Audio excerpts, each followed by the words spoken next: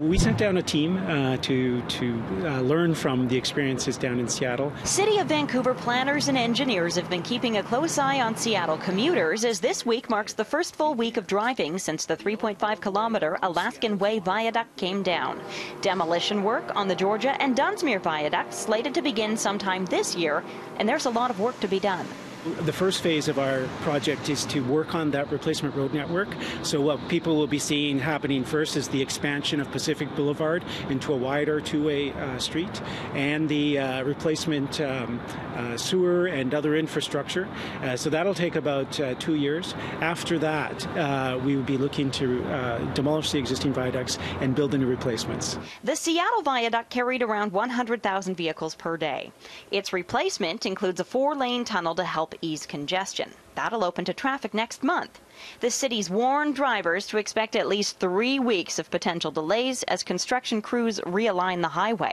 The Georgia and Dunsmuir viaducts were built in the 1970s. They were meant to be a direct link from downtown Vancouver to Highway 1. But that never happened, as communities were opposed to the idea of tearing down buildings in areas like Strathcona, the downtown east side, and Chinatown to build the freeway system.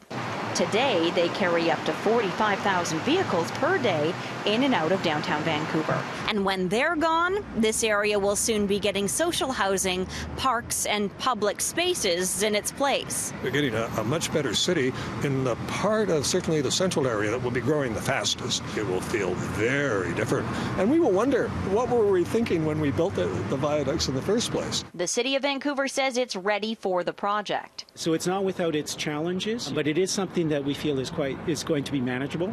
And then once it's open, the replacement road network should be far superior to the existing road network. That means Vancouver drivers will soon have to adapt to a new 4-lane ramp extension at West Georgia Street between BC Place Stadium and Rogers Arena to connect with Pacific Boulevard. In Vancouver, Andrea Macpherson, City News.